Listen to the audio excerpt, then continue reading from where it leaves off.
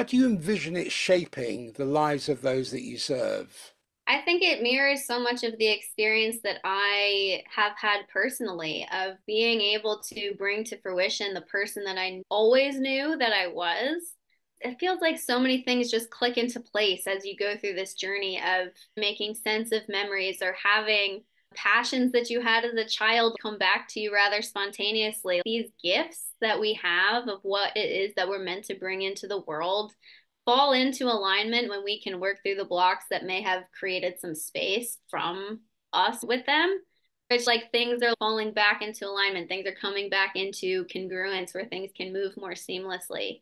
And that's something that I've seen with a lot of the people that I work with is that they feel like their lives fall into order more than they had before of recognizing purpose. I think it's a huge one. So many people come to me wanting to find their purpose. I feel like I have so much passion, but I don't know where to put it. I don't know what I'm meant to be doing here. And I think that's such a beautiful question to bring to the table of what am I meant to do? And somatic work is everything, at least in my opinion, in helping people figure that out.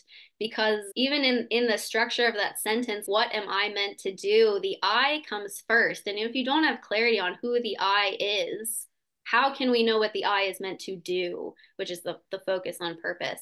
So bringing clarity and fruition that person who you know that you're meant to be and watching yourself embody that person and truly step into that power, the do falls into place easily after that because the things are coming online, the signs are coming, you're getting pointed into the direction of alignment where you notice life is showing you exactly where it is that you're meant to be right now. But when you're fighting all of this inner constriction and conflict and old outdated patterns, like you mentioned earlier, there's so much murkiness in trying to move through that it can be so hard to find that purpose, more like finding a needle in a haystack rather than come into fruition of the person that you're meant to be.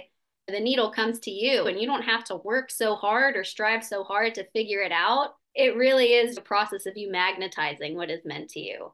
That is an incredible gift for people to be able to experience for themselves is to feel really deeply settled into the congruence of their lives of knowing that this is where I am meant to be and feeling so empowered to be in that space. It's something that I've been able to witness a lot of people move through.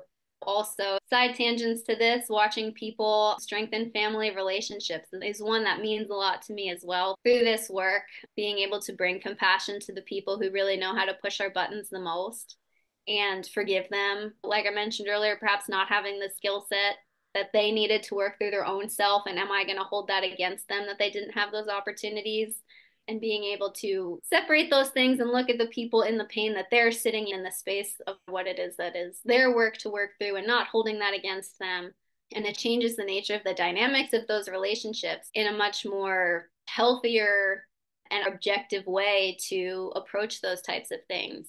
And I feel like our society is drifting to be a little bit more like individualistic and isolated, finding these strategies to bring deeper sense of connection I think is needed right now.